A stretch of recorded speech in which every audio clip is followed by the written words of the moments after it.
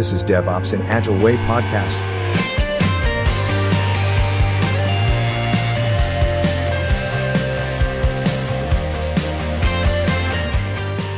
Hello again, everyone.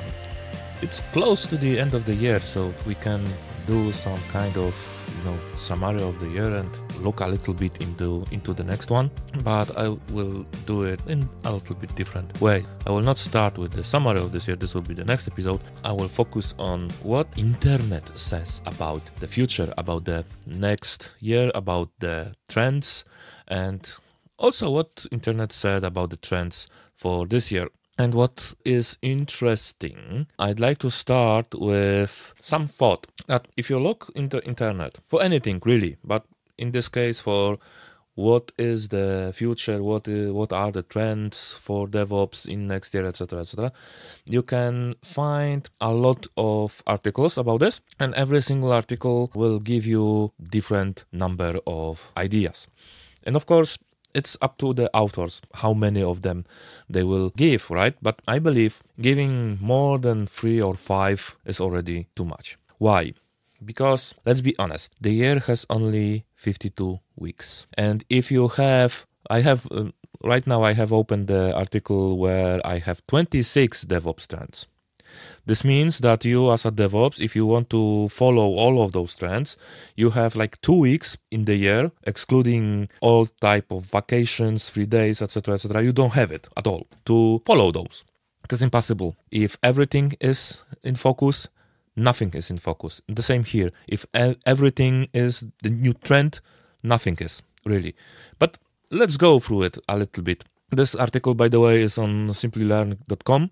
I will say this. I agree with the high level here, but not in details. Let's say this way. Okay, so high level, what will be in demand? Yes, that's fine. But in details, how many of those things are listed? I disagree. And I already can shorten this list by like combining things together. For example, trends which are listed as first 3 of them is this DevSecOps, serverless computing, and microservice architecture. So first of all, it's not changing. Okay, this is the same what we can find as a trends for current year and for sure for previous years, etc., etc. This is something what we still and constantly focusing on. What means that we understand that the topic is important, but we also know that there is a lot of things to be done in this area. Then we have AIOps, and this is quite, well, it's not new, right? AIOps, MLOps is with us for some time already, but this year was kind of, let's say, boost with all of those AI-based companies with ChatGPT, OpenAI, things like that. This year gave a lot into this area. So generally, as I disagree completely to have like things like AIOps, MLOps, ShitOps, whatever, the AI trend in DevOps will be more and more visible. That's for sure. Next one, of course, we have also GitOps. We have there. Let me just check if there is. Yes, AIOps, MLOps again. Do we have anything more about Ops? No, that's good. So there is a lot of Ops inside. So we already can eliminate like 3 or 4 points. Low-code applications, it's another one. Honestly speaking, I am big enemy still of low-code or no-code applications. I believe this solution is great for very simple, very small applications, not for something big. But maybe this will change. We'll see. I'm still not big fan. I said about containerization or microservices earlier, right? So this was the third point. But then we have Kubernetes, Docker, containerization. So 4 points in one. It's all about microservices, really. And having Kubernetes as something separated, I don't like it either. I know that Kubernetes is big. I know that the ecosystem, the whole landscape around Kubernetes is really, really, really big. And this is huge topic. But on the end of the day, Kubernetes itself is just the platform, just in quotes, and just, again in quotes, one tool.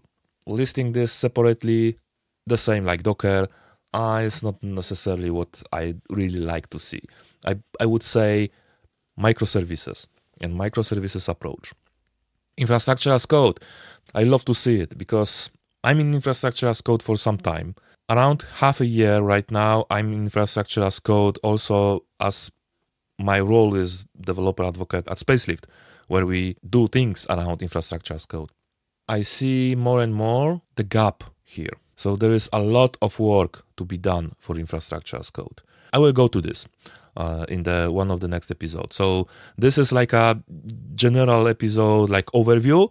The next one will be about the passing year, and another one will be about my prediction for the future. So what next? Cloud platforms, SRE, vulnerability management. This can be part of DevSecOps, right? Analytical DevOps. This is very interesting. We can say that the observability will have more and more impact on the whole work around DevOps driven companies.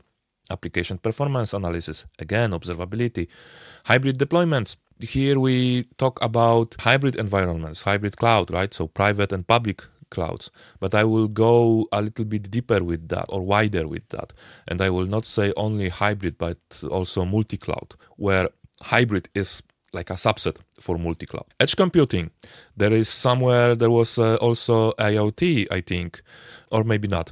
This is also growing area, right? We have more and more IoT devices at home. There is a huge potential market for like industrial IoT, things we even do not think that they can be treated as a IoT, more or less. This is really growing thing, and I believe we should look on this direction as well. Data observability, again, part of the observability. Platform engineering, something not really very new, but I believe this year and probably previous one was like a boom for this approach. Hopefully for the approach, not for the buzzword, because this is also what I am observing, that the buzzword platform engineering becomes more and more popular, and all DevOps teams now change their names to platform engineering teams, what is stupid. Let's be honest. Then we have cloud native infrastructure. So generally clouds and cloud adoption. This is still something which is with us for many, many years already, but still we are not there. That's a little bit discouraging that we have clouds for so many years around and we still not adopted them like as we should, but also this gives us a lot of potential possibilities, a lot of opportunities, and we still learn how to properly adapt, right? So growing type of services, how many new services, new approaches are provided by cloud vendors, we can do more and more and more interesting things in clouds.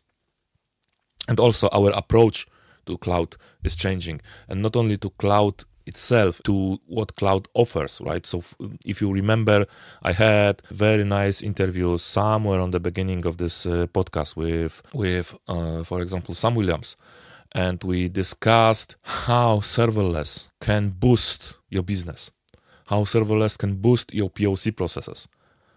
So this is quite important to focus yourself around cloud native infrastructure, cloud native approach, and adoption in the enterprises. This is very interesting because I think today with enterprises we have two speeds really.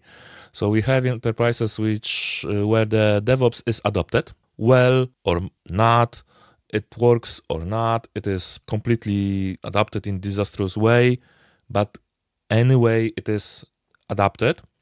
And there are businesses which are just started to look into this direction or even don't recognize it yet. So there is a lot of work in front of us in order to bring proper, and this is very important, proper DevOps practices into the enterprises. Because very often what we do wrong in DevOps world, we just do the same thing what we do wrong with Agile. When Agile said self-organizing teams, like teams where you are able and you are responsible to do things, it doesn't mean that you don't care about anything what is around your team. And this is what we forgotten too often. This is what will not work in enterprise.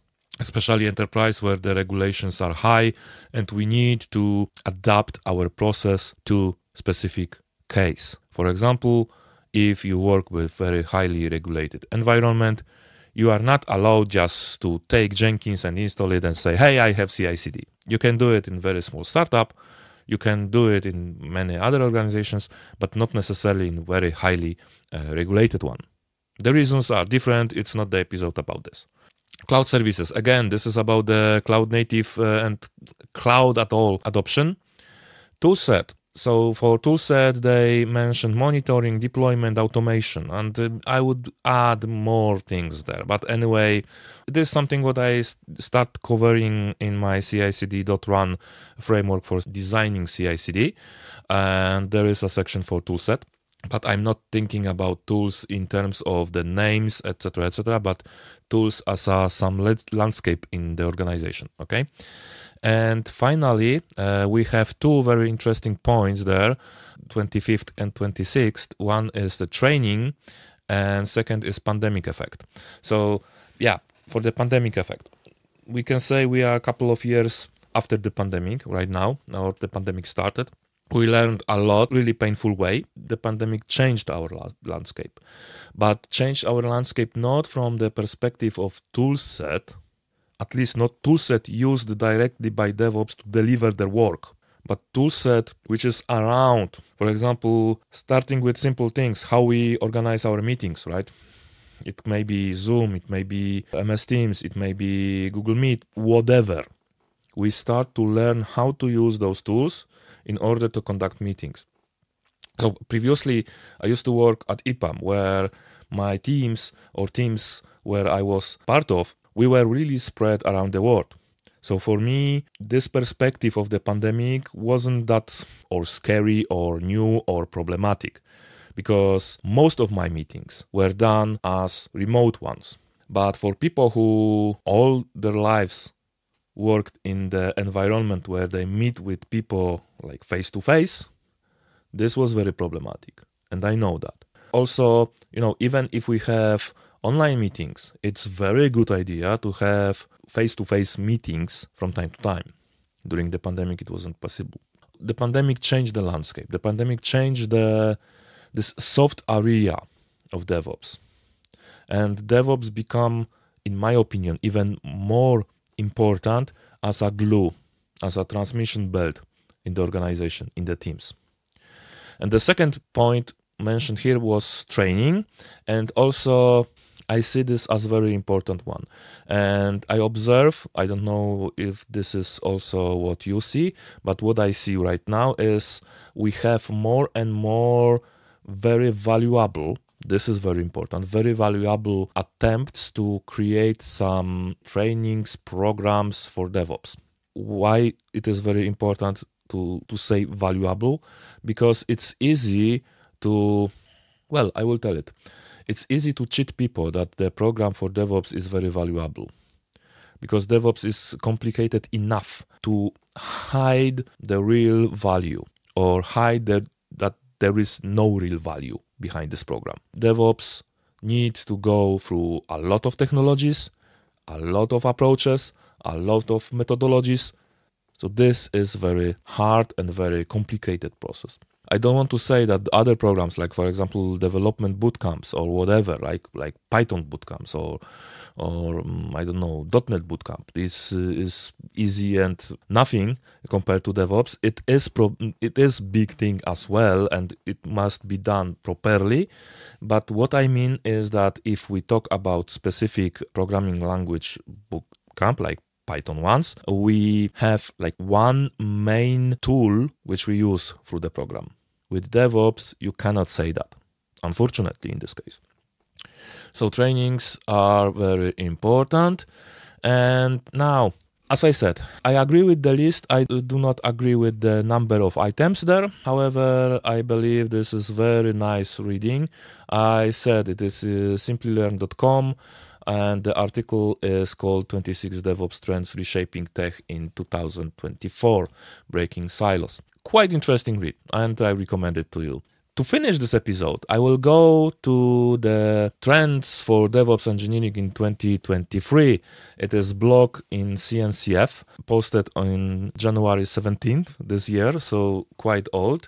And let's see what trends they mention there and how it resonates with the trends for the next year. So they have, for sure, they have less item listed, because only 6, what is good. And what we have there? We have continued adoption of cloud-native technologies. There was a point for the next year as well. Increased focus on security and compliance. Again, we have this point. Greater collaboration between development and operation teams. It was not mentioned directly, but still, I believe that DevOps need to grow into be this glue. And it's not only hard skills. This is something what I'm, in quotes, fight on LinkedIn with people who try to say that DevOps is only the technical stuff. It's not. 4th point, continued evolution of automation and AI. We had a couple of points for this, right? And it was quite good to see this point, because this point didn't mention anything related to ChatGPT or things like that. It was just, I think, before boom exploded. 5th point, multi-cloud support with infrastructure as code. So we have 2 elements here, which we also had in this 26th item list. So multi-cloud or hybrid cloud and infrastructure as code, right? So we're still not there. And 6th, greater emphasis on diversity and inclusion. So very, very good to see this point here. And inside this point, we have things like opening up to external teams, skill development, things related to pandemic, things like that. And this is very important. And now, abruptly ending this episode, because the recording already is very long. It was very interesting to read both of those articles together to see that not that many things really changed between them. In next episode, I will discuss with you what I think about this year, and in the another one, we'll go with some predictions. We'll have a game. So I'd like to hear your opinions. What do you think about this year in DevOps area? What do you think will happen next year in DevOps area? And I can comment it in the next episode. So please comment, please send me your opinions, and we'll see what we can do together next time. Thank you very much. Have a good one, and see you next time. Thank you for listening to this episode of DevOps in Agile Way podcast with your host, Pavel Pivosh. Subscribe, comment, and do not forget to check our next episodes. Stay tuned. Stay safe. Stay curious.